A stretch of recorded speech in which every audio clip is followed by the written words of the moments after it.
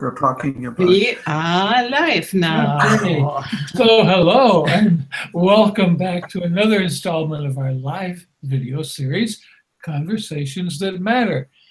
We are Mark and Heidi, and we dive into topics that we think our audience who are often familiar with integral and or spiral dynamics theory will take some interest in. This series is brought to you through our website, thewisdomfactory.net, which is dedicated to spreading out into the world by live conversation with very special people who have experience, knowledge, and wisdom to share with all of us. And Heidi, you want to talk about the timestamps, how people can comment? I hope you are watching from thewisdomfactory.net.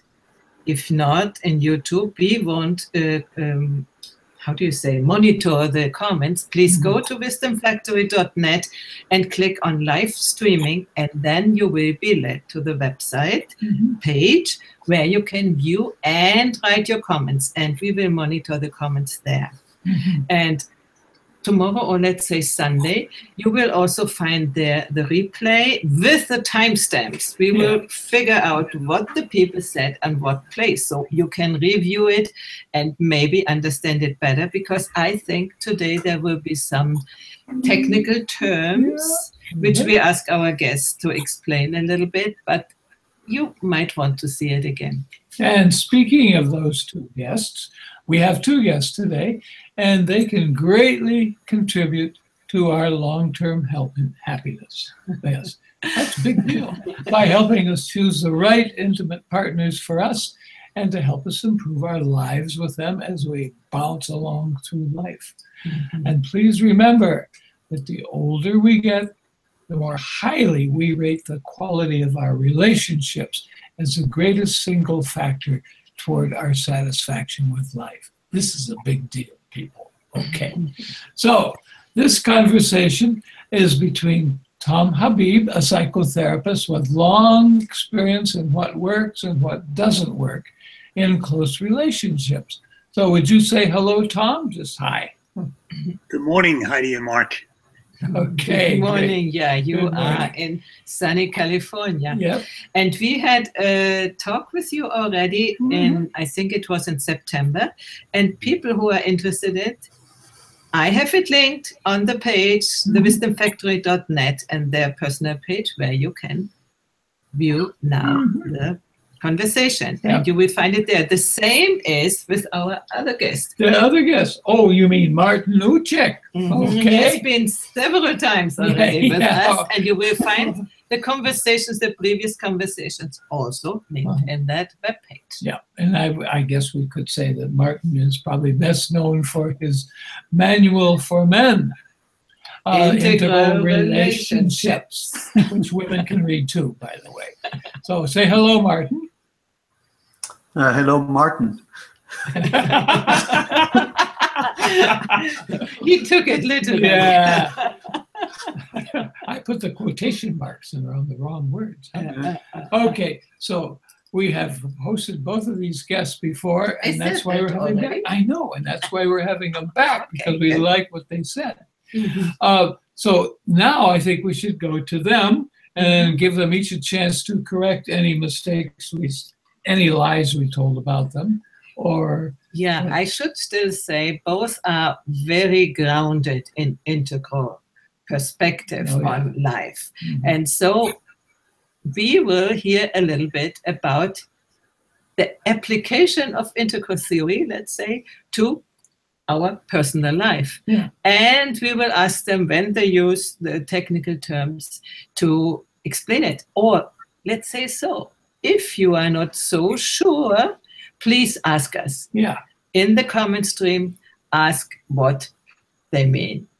What are you guys talking about? Yes. Okay. All right. So go over to both of you. Well, who should we go to? Us first, or let's see who starts talking, okay? I'd be willing to start. Okay. Go ahead. So when we're talking about the intimate relationship, whatever developmental progress you think you've made individually, is going to be tested when you enter intimacy. And those of our listeners that are familiar with the quadrants, we understand that what emerges when we're in the intimate relationship is all four quadrants at once. For example, the upper right, the physiological emergence when you're in the intimate relationship, especially if you're fighting. Gottman had shown that the couple's body looks like it's preparing for war. And even when it's a more pleasant form of intimacy, last night I was working with a couple and I asked them to look at each other. They couldn't smile. They just had to soften their eyes and look at each other for 30 seconds. You would think I was asking them to walk over a bed of coals to see how uncomfortable they became.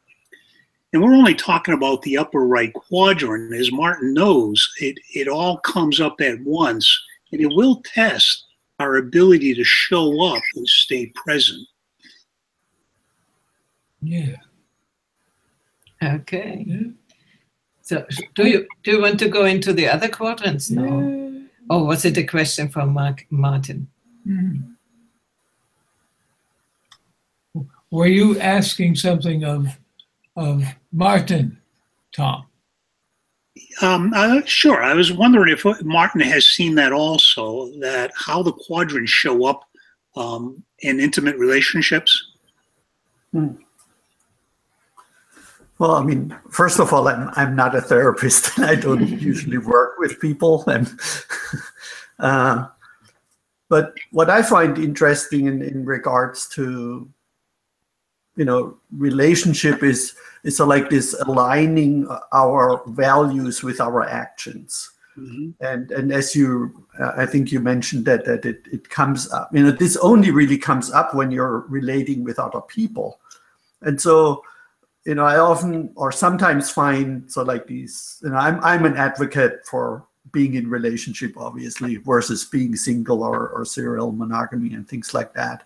And I think for me the important point there is that when you have friendships or other non-intimate relationships or romantic relationships where you observe in a way 24/7. At a level of all the 7 chakras, right?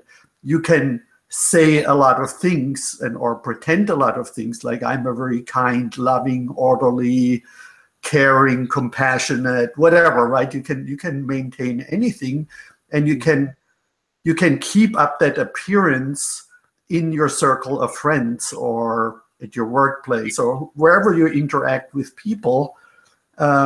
But it's often very hard for them or impossible for them to verify if this is really true. And only if you're observed, over longer periods of time, when you take off your clothes and when you cook or when you interact with your family and friends. So that, in a way where your self-image in the upper left, right? Who you think you are, and how you actually behave, there is a dissonance between the two. And in a way, only a intimate partner, if you have a healthy relationship, can call you on these things. Mm-hmm. And when your normal friends or community or whatever calls you on these things, you can either say, well, that's fake news, that's just not true. Or you can relatively easily then change your friends and say, well, I no longer like you and I fire you. I'm playing a little bit on recent politics, I know, right? You're no longer loyal to me. I no longer like how you're no longer my friend. But if you're in a committed, intimate relationship, you can either then, the relationship will suffer, or, what I'm sure you, Tom, and relationship experts suggest is that now the work begins to deepen, to take a deeper look at yourself and to align your values with your actions. Yes. That's why I find the quadrant so interesting, because that applies, of course, to your interior values and your behavior, your physical behavior, and also how you interact with other people and your social environment, right? And these are obviously the 4 dimensions that we're interacting with, is with our interior self and with our physical body and with our relationships with others and with our social environment. Yes. Before you got on, Martin, Heidi and Mark and I were talking about how much more difficult it is for a person to enter a second-tier space. And I love what you said, that because more of us show up in the form of shadows and unintegrated other aspects of ourselves, that the risk we have with our intimate partner and the amount of accountability seems to be inhibitory in terms of moving into that space. So I was telling Mark that at San Diego Integral, we're experimenting with focused integral group discussions where we show up in a we space. And it's actually easier to do it there than it is to do it with another intimate person. The reasons you said, all those aspects of ourselves need to be accounted, that the values show up, and they need to be accounted for. Now, we know, on the other hand, it shows the potential when the trust flows of what the intimate couple could do. But it is riskier, for the reasons you said. Yeah. Yeah, it's absolutely, because you wouldn't just go away like you can do it with a friend. No, you have a sort of a commitment with a partner. So it's not so easy. And so it's harder to keep up the fake news, with an intimate But this is the big challenge, yes, and the big is. chance. Huge. To really get yourself straight together with your partner. No? And I would like you to talk a little bit about this possibility, what the partner can be for your own growth. You said. To whom we speak. Oh, both. You plural. Well, you always go first, Tom. If I can back up a little bit, Heidi, and frame this in preparation for this talk with Martin, I was thinking that where we get the discrepancy of people at first tier and second tier among partners, I imagine there's a lot of people that attend these integral conferences who might be in a relationship with significant stage development discrepancy. And, there aren't a lot of people, as we know, capable of holding this space. And so they may indeed, people that are involved in integral conferences and learning about it, maybe with a partner that are not there. So I thought it would be interesting for Martin and I to talk a little bit about what does it take in order to promote that development and try to get more symmetry between the partners. Who are at different levels of consciousness, you mean? Yes. What's your experience around that? Well, I don't see a lot of people at second tier. I mean, somebody that's single, trying to find someone that can really hold second tier space for any length of time. There's just not a lot of people. So the reality is the evolutionary emergence at this point is trying to get people that are at healthy green space, use spiral, and try to promote moments where they can float up and handle a little bit more unitive space. And it's easy, like some of the value I've read in your work, Martin, I mean, it's easy to get discouraged with somebody that isn't there, but that discouragement will inhibit their development because they're going to take it as a criticism, whereas we do with people that, we're not as personally involved. Whatever amount of time that they can hold that space, we encourage them to do that. We either role model it with somebody else, or we open the space ourselves so that they can get that feeling and come there with us. Have you found that valuable personally, Martin?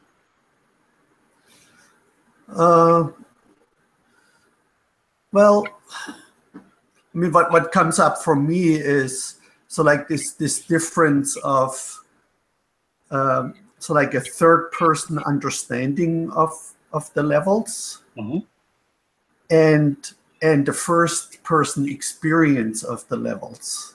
And I'm not sure if that totally reflects to your question, but in my experience, when I'm dating, if I'm dating women who are so like pragmatic, rational, right, like the orange stage in spiral dynamics, they're often quite open to stage development, right? They can cognitively understand, that people develop, and they're open to that kind of hierarchical thinking, and but they have that their firsthand experience, how they frame their experience is at the orange level. So even though they can cognitively relate to the integral and higher stages, when it comes to their worldviews, or how they behave in a way, or what's the right word, how they values operate, what their values are, they're still orange values, and that's probably, with green, with pluralistic, it obviously gets a little bit more complicated, or because they often have this aversion to any kind of hierarchy, as we know. And so I'm not really totally sure what your question is, or where we're going with this, but what I'm often thriving on is this. One thing is that people often self-evaluate them 2 stages higher than they really are. So a rational person thinks they're integral, and a pluralistic person thinks that they're transpersonal, right, when they read the description. And I think this is like, in the inner circles of the integral community, Terry O'Fallon, is that her name? Yes. I'm drawing a blank right now. She also said once, that she knows second-tier people who are in relationship with a first-tier person, but she couldn't give me real examples, or we didn't have a deeper conversation about that.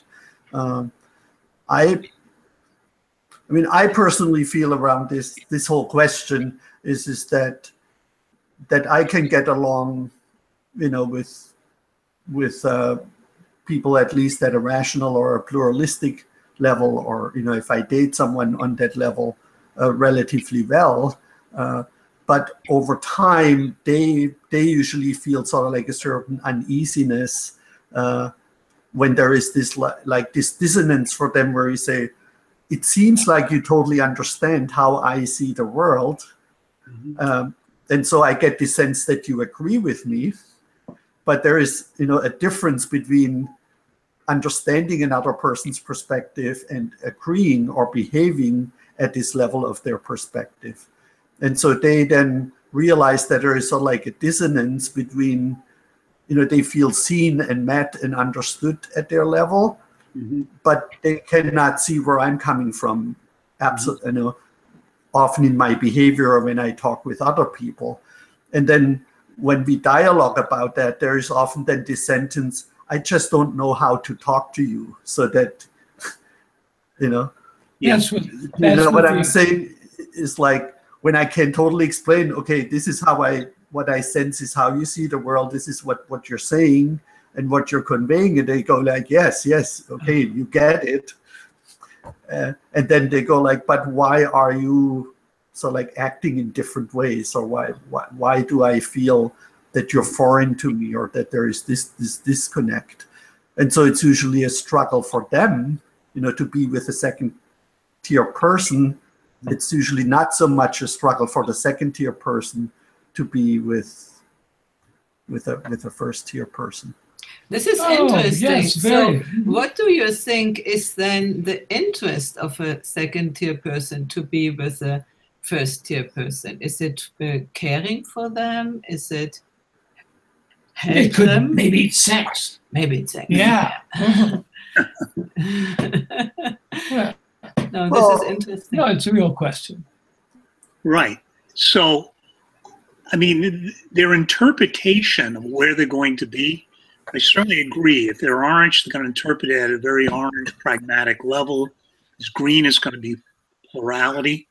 But the second-tier person can create a state experience for both, that if it's supportive and loving, although they won't be able to maintain it, they will be able to feel aspects of that state experience, and perhaps they will interpret it very orange or green. But that's what I like what Beck says on this.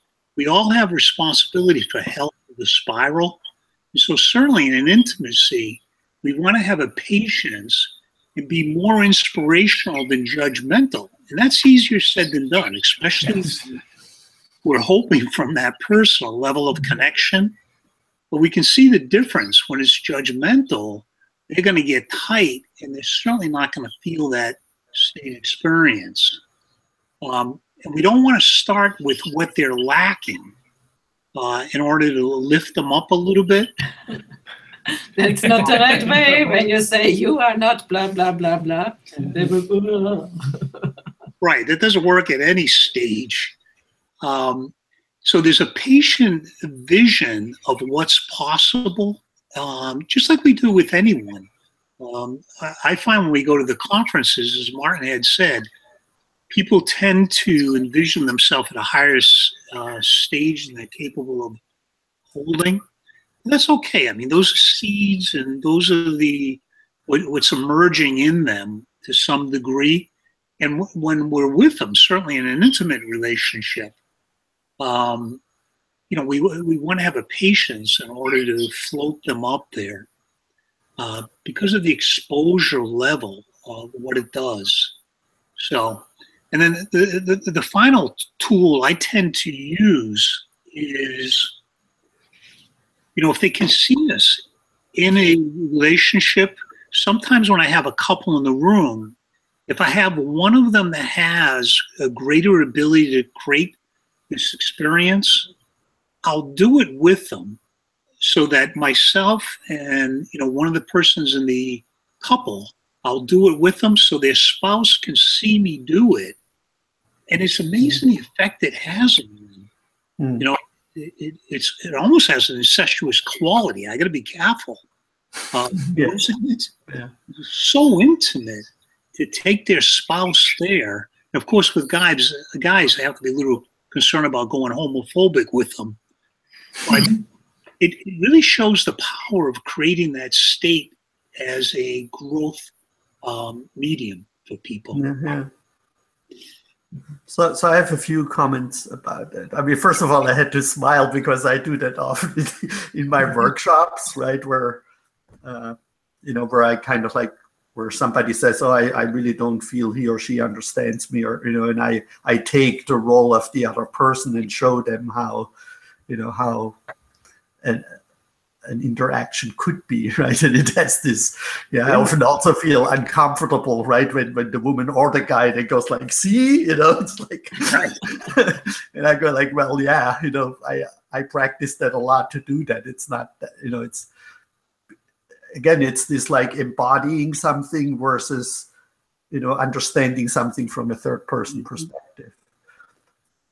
But it's just funny. I just read up again on this last night, where Ken is very adamant, and I agree with him that, and that's one of the big fallouts he had with the spiral dynamic people, and specifically with Don Beck, is that Ken maintains, and I tend to agree with that you cannot have state experiences of higher levels of stages.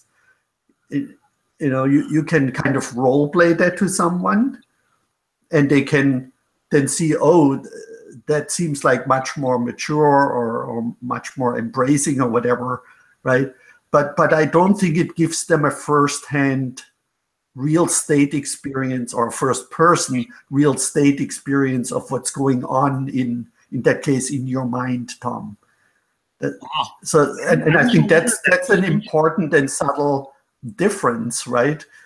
Of so like the show and tell part, and then you put that, and they go like, oh wow, I see now how this is much better.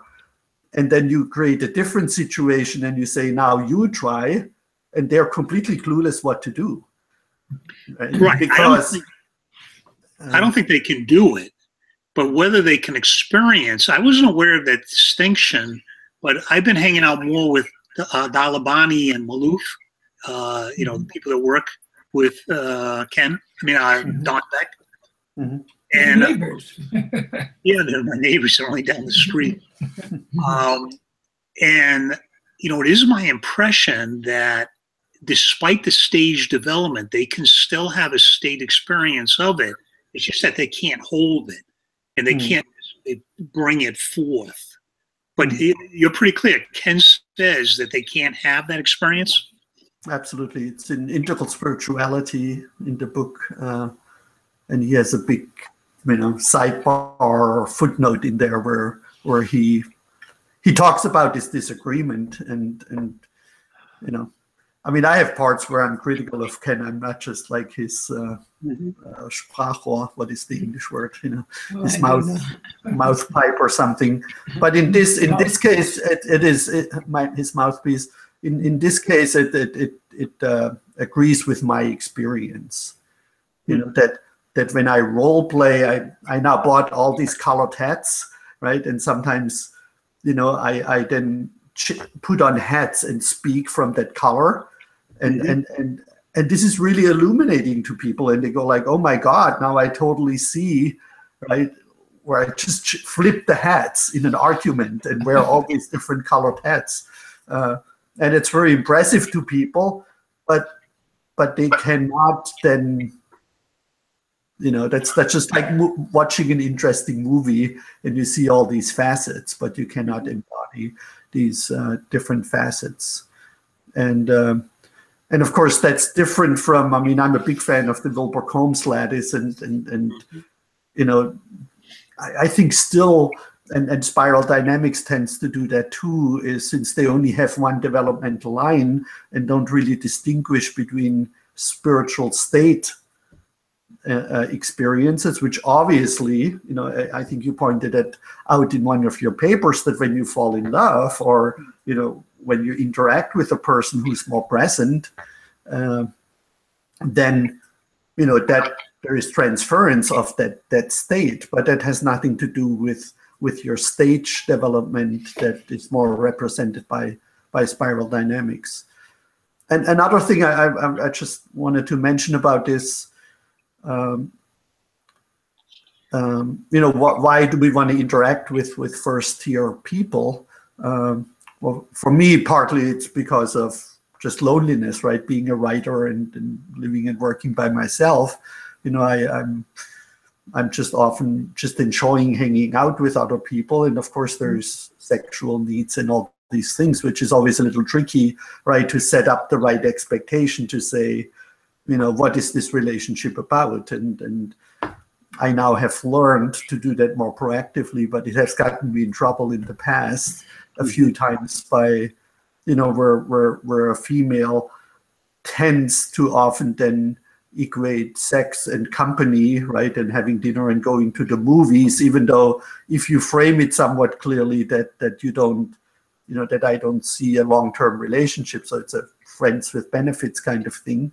We always think he doesn't mean it, and when I'm good enough, then I will get him. Yeah. This is an old thing with women. But you know, and you know, most of the dating relationships that I had, you know, women, you know, there was like this deal, you know, you can hang out with me and I'll help you, support you in developing more healthy relationship skills.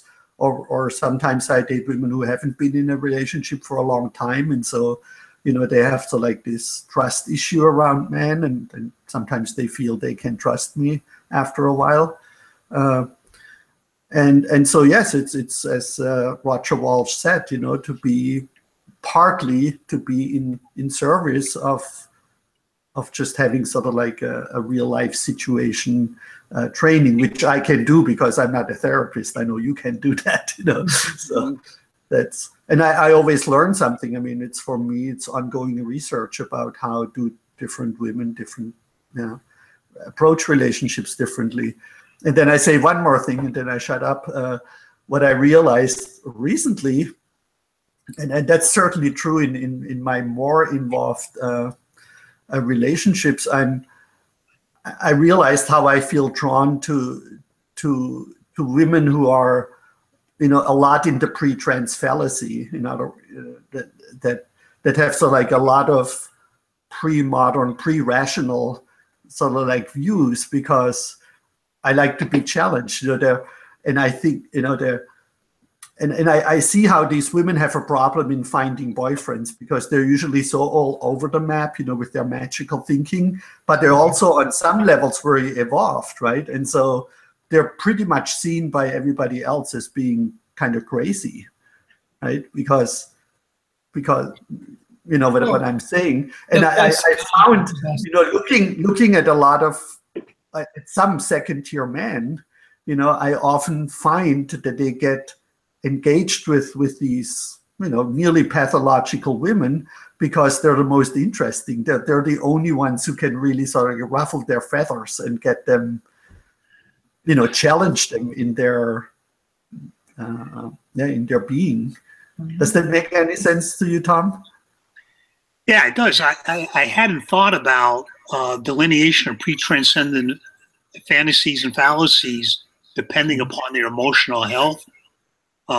You're brave to take on the ones that aren't healthy, like say if they have excessive narcissism or like borderline. Yeah, exactly.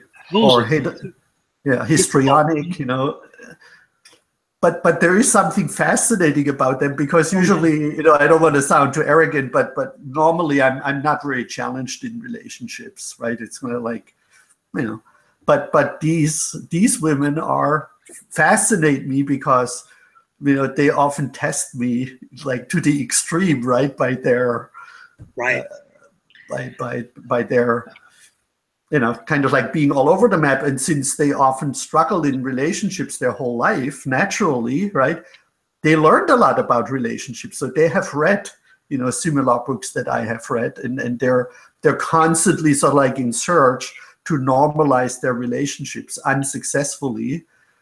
And I know some other very famous integral teachers who got into these pathological relationships, and I can now see why these women, were attractive to them, because they're also usually very seductive. I mean, they normally use their sexuality to get in with a man, right? That's always their first entry point, and very quickly become sexual.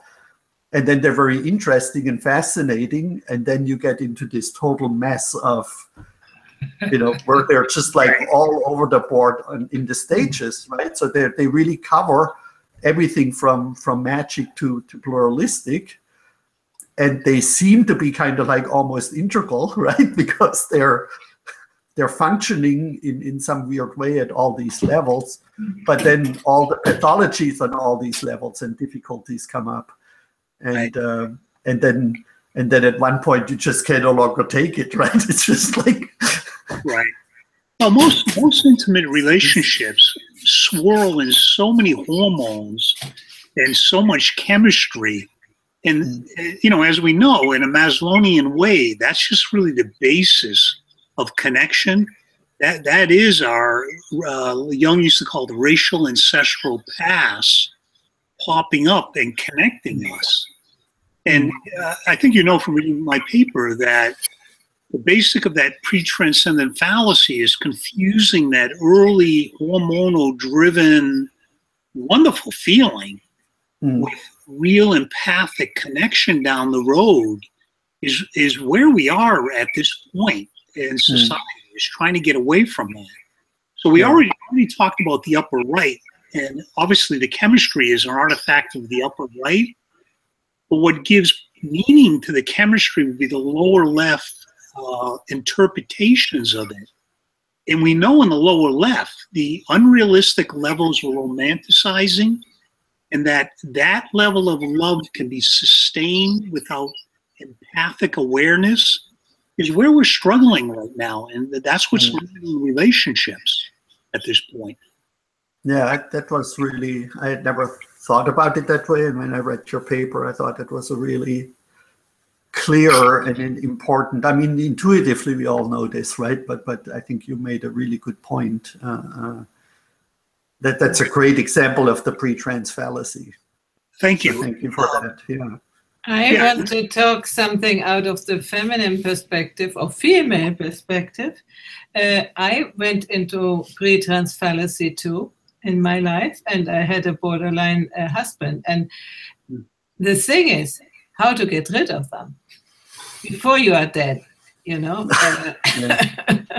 This is really, it might be different from a man towards a woman, because men are considered that they are quite easily changing, you know, while women are much more attached often to their relationships.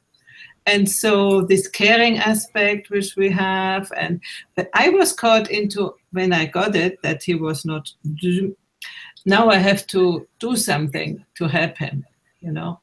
And this is a real big trap. But I can confirm that it was sort of exciting, but because he was different. And I don't like normal people who are boo, boo, boo, boo, boo, every day the same. So it was, and it was exciting for a while, until it got so crazy, you know, that it was unsustainable. And so I'm wondering if this is a difference between men and women. Because yeah, we have also the sexual attraction, but many people say women are more looking like to status, and just an idea. Right. Warren Farrell really articulates this well when, you know, he talks about a woman when they connect, are looking for everything to change. The relationship evolves into their primary fantasy, or a man's primary fantasy being, you know, having sex as much as possible. They kind of push that aside in order to join a woman in hers. And, you know, we have to admit, their fantasy is a little bit more comprehensive and sustainable for society than ours. But it is a loss for men. And until we have masculinism, and we get realistic about what women are and aren't, this isn't going to come together. We're still going to have the tension. I mean, most men don't talk about it. That is what I love about Martin's work, is he's articulated it from the man's perspective. And it really hasn't reached the zenith yet. It needs to. We need masculinism. Yeah. So, because I'm not a therapist and not trained, you know, in my book I have, in Integral Relationships, I have this line, you know, we leave pathologies, you know, I'm no longer, or I stopped talking about pathologies here, and we leave that to the experts, and there are a lot of books out there that address that. But I found in my new book, I'm actually adding that in, because, you know, a lot of the relationship books, they deal with shadow elements, but I haven't really seen any relationship books that talk about the experiences of being with you know, borderline histrionic, split personality, narcissism, and things like, I mean, real pathologies.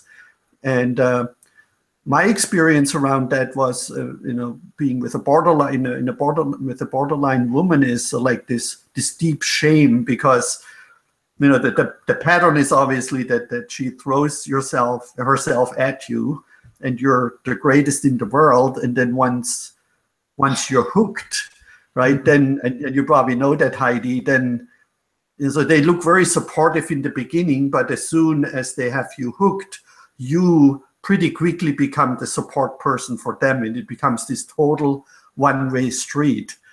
And they blame their unhappiness, right, that has been there all along, totally on you.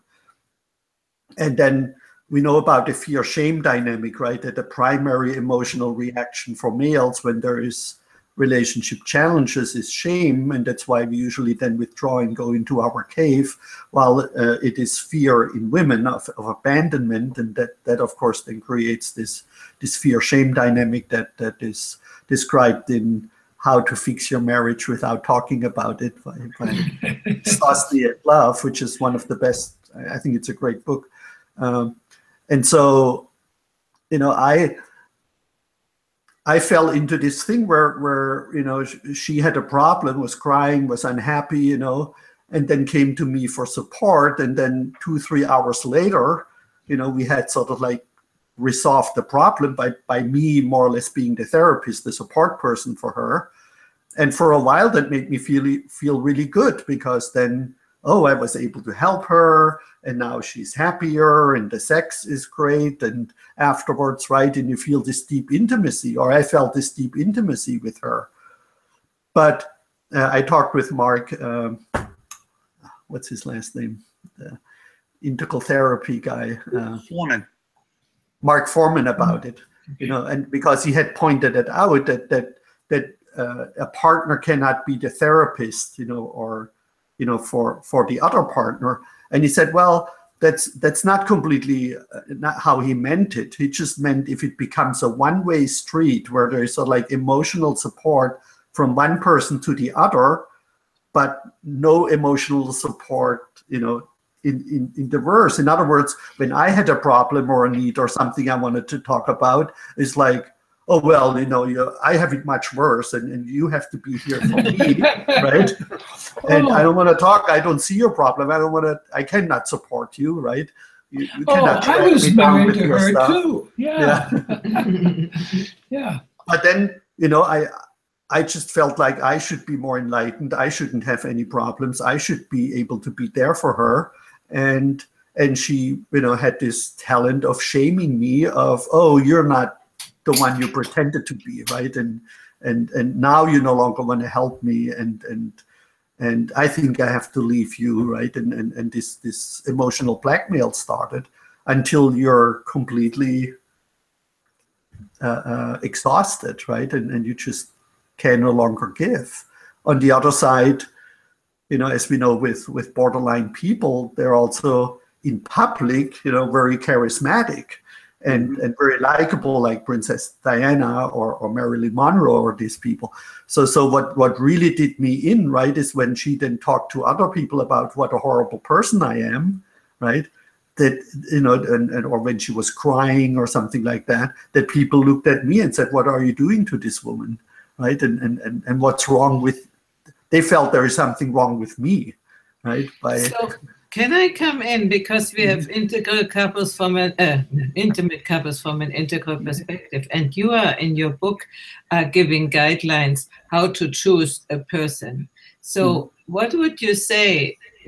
Do you advise people to avoid these challenges, or I mean, there's definitely a big interval between stages of development, no? A borderline person and let's say aspiring second-tier person. So you say that's better, no? To be nearer, to have be nearer in the development stage. At least I understand it like this. So what would you say? Do you do that for experiment and knowing more, or would you do it also as a private person, let's say, wanting to find the partner for your life? Who you asking? Who you're asking. I think there's a question for Tom here, so. No, this is, I'm asking at the moment you, Martin, because I know that you are not married, at least not at the moment. And Tom seems to be married, as far as I know. So I ask you, you have sort of the freedom to go out and try out different people. So, well, first of all, you know, and this is all like a warning, right? In my book, in my first book, this is not covered, and so I went into this trap, right, and made an emotional and financial investment in, you know, in two one woman was histrionic. I think the other one was borderline. And then I realized, I tend to be attracted, or these women tend to be attracted to me in the first place. They come to me because I'm different. And I fell sort of like for them, because as we all now established, they're just much more interesting than sort of like the normal healthy woman. And that's sort of like a warning. I think a lot of integral men, unknowingly, make real commitments or investments into these types of women. How I handle it now is that I usually, I spot it relatively quickly, and I have healthy boundaries. So that was obviously my problem of not having healthy boundaries, being naive.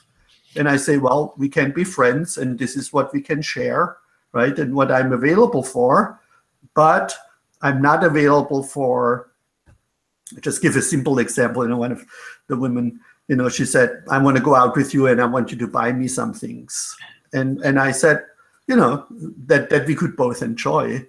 And I was open to that, but I said, I'm only willing to spend this amount of money, right? And unless you agree to that, I'm not willing to go. And she agreed. And sure enough, when we were there, she went like, oh, buy me this and buy me this. And I had really put down, and then she got the salesperson involved and said, oh, look at, he doesn't want to buy me that, right? And I mean, there was this total, it was crazy, but I put down my foot and said, we had an agreement, this is the budget. And if that's not okay with you, then I'm leaving right now, right? So that's just an example of how I now can still interact with people like that, because I learned to have healthy boundaries. And I'm sure, Tom, you have something to say, that ultimately it's a boundary issue. If you allow yourself to get dragged into into relationships like that, it says more about you. In this case, about me, about my lack of healthy boundaries, than it says about anything being wrong with the other person, right? Yes, picking up on your last point, who we pick really is a mirror of our own developmental stage or some complementary function. In a chaotic way, every relationship makes sense in some way, I find. But more on a personal note, since you've disclosed so much also, my solution to it was to find another psychologist to marry, who at least had a good education background. Yeah. And then it was funny, in my 5th year of grad school, I was doing my dissertation in marital satisfaction. And I'll never forget, I was in personal growth therapy at the same time. My therapist says to me, Tom, you think you're a little afraid of marriage? And it hit me like a brick that, oh yeah, that's why I'm so interested in all this. I'm trying to intellectually prepare for what I'm deadly afraid of. And it never occurred to me that I was compensating for, some fear I had around marriage. Getting a little closer to what Heidi had said, now how do we do this? Is once we get by that early stage when the chemistry's flowing and we think we died and went to heaven, we're really swallowing hook, line, and sinker, a pre-transcendent fallacy at that moment. And if we can keep, recognizing the experience, it's really pretty basic. Can they problem solve without melting down? Are they satisfied with something when they get it, or does it just open up a wound larger and it's really a dark pit they're going into? Do they have a vision themselves of what a relationship is? Have they done enough interior work so that when they show up, they don't decompensate? Like I've found people, you open up a space for them, and because they're so hungry for contact, they just fall apart in a sea of depression and emptiness, and it's a very painful experience for them. And until they really kind of work through some of what's held, a shadow or an unconsciousness, it's going to be painful for them for a while. And I kind of remind them that, joy will be down the road when you feel that connection. But right now, you can't do that yet. So it's really getting a feel of how do they handle things, not so much what they say, but how do they actually show up in any moment. Yeah. It's just interesting to me how the geographical, like in Northern California, where I lived most of the last 20 years, you know, people there, men and women, seem to be much more open to doing this healing and growth work. I'm now almost 3 years in LA. There's hardly anybody here who's interested in that. They all just want to have the, you know, if work is involved in a relationship, you know, it's like they're not interested. It's kind of like, yeah, you know, I'm just about 80 miles south of you, Martin, and in Orange County, they have drank the American dream in, you know, huge quantities, and they define themselves on material wealth and how they look, you know, physically. And it's really kind of sad because it's not fulfilling a deeper need.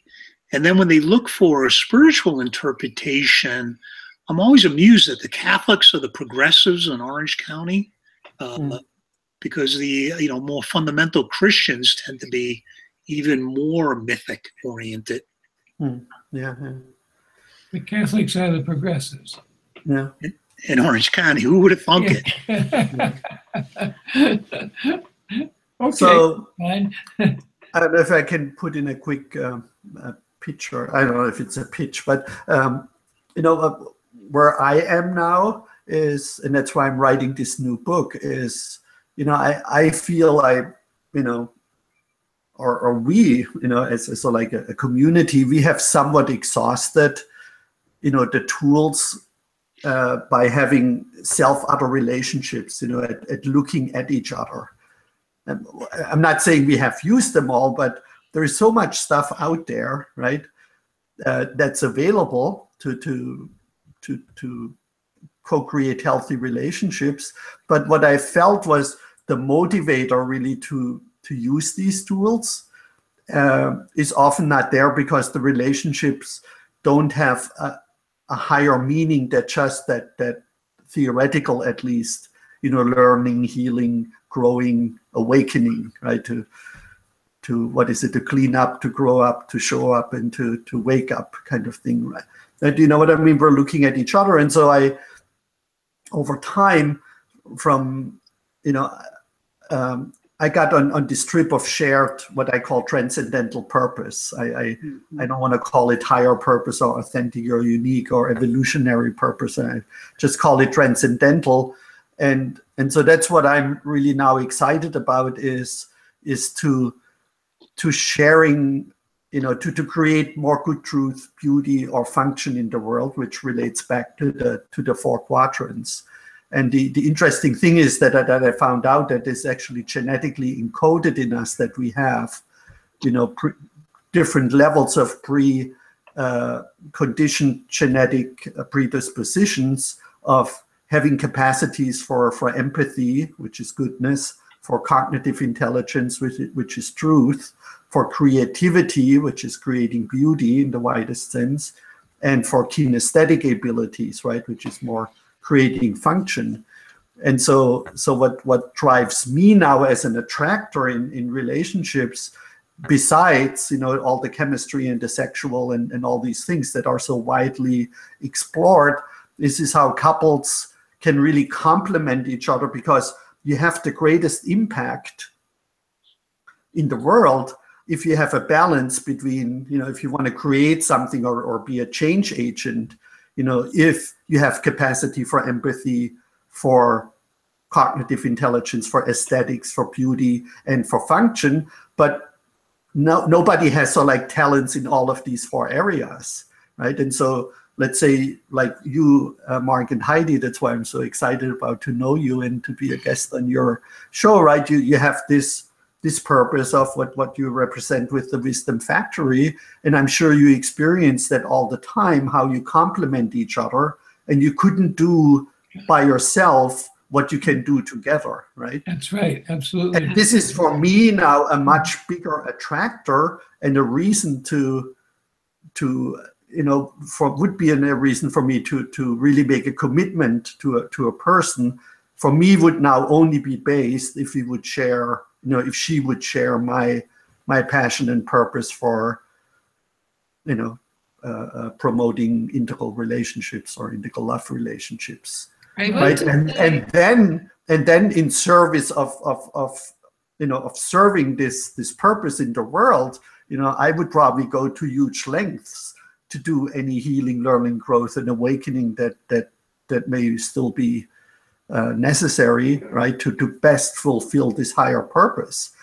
I probably wouldn't go to great lengths just to please her, right? Or so, like, I'm almost 60 years old now, right?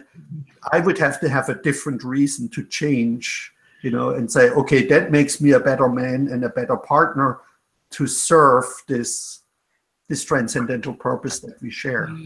And I think this gives relationships a whole new quality, right? So we both have to say something to that. Yeah. I just want to say I'm still not clear, or I'm since I haven't fully. I only tested that with 2 women who were first year, and that had certain pathologies, right? Coming back to that, so that made it even harder because in the end, when these relationships didn't work out, I was so bummed out about the missed opportunity that we had together to make a difference in the world that I felt I could do more effectively with each of them, and that's over the last 7 years or 6 years. So it's right. So that made it even harder to let go of these relationships because of that missed opportunity. It was not so hard, just around the sexual and psychological and company part. Well, I just wanted to say the last 5 minutes here, I've sort of gotten rejuvenated and reinterested in the conversation we're having, because what you're talking about, Martin, is just what electrifies me too, and this is what charges me to go on and on. And of course, we have the everyday difficulties that we have to work through, and I yell at her, and it hurts her, and I'm always sorry about that. But we can patch those things up and move on, and we're creating something together that we would not have done alone. It's only because you are jealous, because sometimes I know it better. What do you mean? Sometimes you do. Yeah, I wanted still to add, you said the same passion. I don't think you need the same passion, but it must be compatible and maybe even complementary.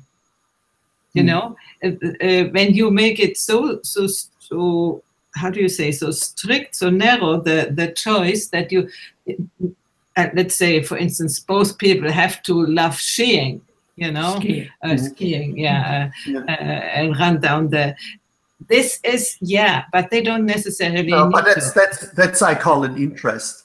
Okay. So I tell you why, so of course that's now sort of like, that's sort of like the highest level I feel, where people say, I want to have a partner who supports me in my purpose, and then I'll support him or her in his or her purpose, right? But then there can always be another person who can do that better, right? Or if you feel like, oh, I'm no longer getting the support in my purpose, right? Then, the relationship has the potential to break up. If you both have the same purpose, I would transcendental say, purpose, then you really feel that so like, your partner provides the second wing so you can fly. And transcendental purpose is not skiing or an interest or a hobby. It is based in creating more good, truth, beauty, and function in the world, and is focused in furthering sort of like a cause in that way. So that's why I think, and so some people, they go like, oh God, no, that sounds like way too enmeshed and too, involved. And other people, they just go like, holy crap, because it gets them out of this circular, a lot of women say, oh yeah, then I was with this guy and he helped me for 2 years to reach that level, and then he had nothing to offer me. I mean, I mainly listen to women. I'm sure that's true for men too. And then I met the next person and he helped me with this, or she helped me with that. And right. And so we're seeming to climb this ladder being in the serial monogamy thing, because there isn't something that really binds people. So like, on a deeper level, which used to be children, right? And family. So, in the past, like until 50, 100 years ago, what bound us together was our children and our family, and then we died, right? So that around 50 or so. But a lot of people now, it's easier to raise children in a way, right? In a modern and postmodern world, and obviously we know there's a lot of single parents out there, so that has gone away as really a connecting element. And I just tell people, look at Bill and Melinda Gates. Could you imagine Bill Gates, doing what he does in the world without her? Or look at Michelle and Barack Obama, or at there are these power couples like you are, right? Where you clearly feel they can only manifest, in the world what they do as a couple, and you could like almost not imagine that they would have the same impact individually. Yeah. And I really think that this is very likely. So like the future of relationships is that people, get in touch with their, what a lot of people call higher or authentic purpose. And there's all these purpose guides out there, which I think is great, but few of them take it to the next level and say, now when your whatever word they use, your purpose, right? Now learn how to share that with a partner. And that's what I developed in the quadrants and the chakras, and, how you co-create at the level of all chakras and stuff like that. And that's really what I find exciting now. Moving away from this, like finding the most difficult person who's also kind of like the most attractive, and then throw yourself into that cesspool, right? And just try to come out of it a little bit more, clean than where you went in, right? So this no longer fascinates me. No. What fascinates me now is a shared purpose. Yeah. Can I bounce off of that? Yes, absolutely.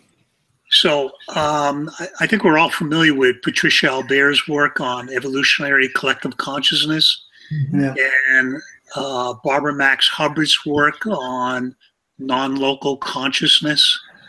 But obviously there's a progression here, is that we have to grow individually in order to participate with these higher purposes, these transcendental type of connections to the emergent.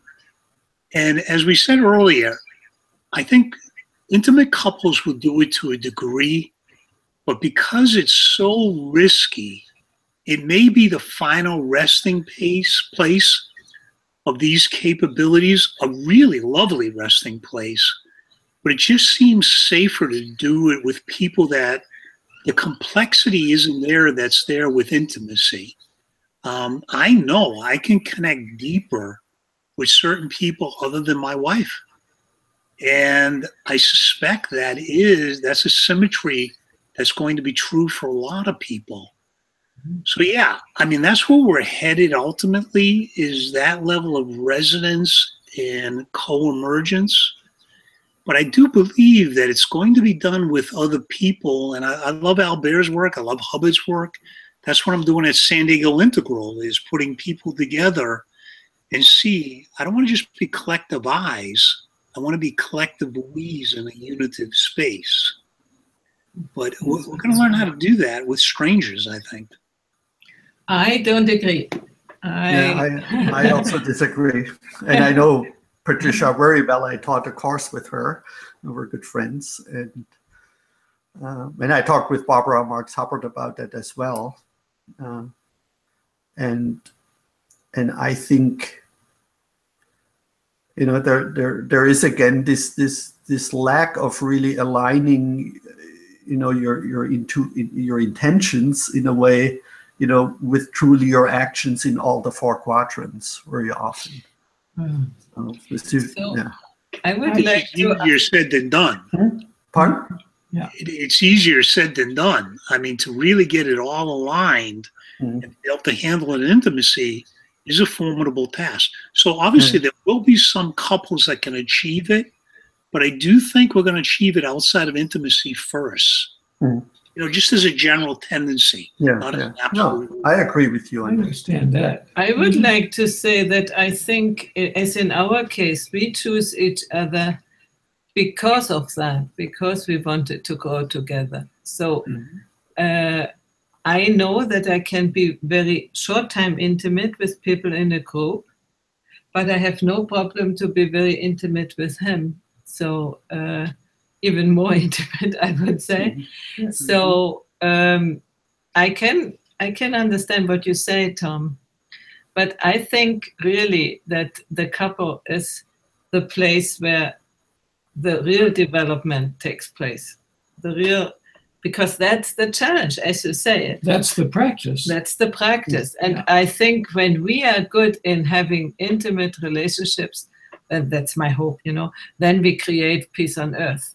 Because I think this is the problem. When we are not able to do it with our partners, how can we really think to do it with enemies, to get into contact, and create peace? So that's my idea. We are very much over the hour. So at this point, May I just throw in some little thing there, which is also outlined in detail in my new book, is that I think this is why a lot of these groups, like Andrew Cohen's and other groups, are failing, because they're caught between this what's called social atomism, right, where you see a lot of individuals and then they create like a community, right?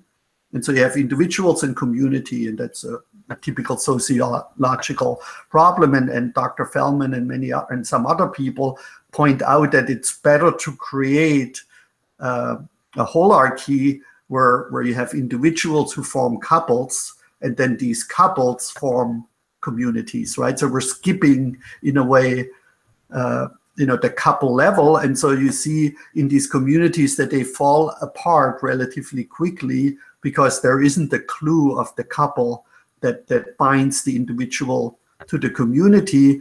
And you basically are directly then exposed or dependent on the community, right, for your social environment. And that actually makes you more unfree in a way. Even though people think they're free as individuals, they don't realize that they're much more dependent on the community or society as individuals than they are as couples, right? The couple provides, in a way, a buffer or a link between the social construct or the community and the individual. It's a little bit of a mind bender, but again, there's a lot to be said about that. Yeah, and I'm kind of sad that it took us this long to disagree about something, because we've kind of run out of time. And I want to give some more space to Tom.